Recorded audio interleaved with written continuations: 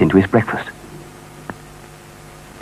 He had just scooped the last bit of yolk from his egg when he heard footsteps coming up the garden path. It was Mr. Plod. That means trouble, Noddy thought apprehensively. It certainly did.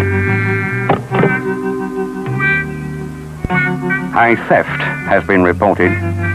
6 jam tarts, a meat pie, and a chocolate cake was taken from Toy Cat's larder at approximately midnight. You don't think I did it? Noddy was most indignant. It has furthermore been reported that the bell on top of your hat was heard during the night. Now, Noddy, where were you? In bed. May I have permission to investigate your larder?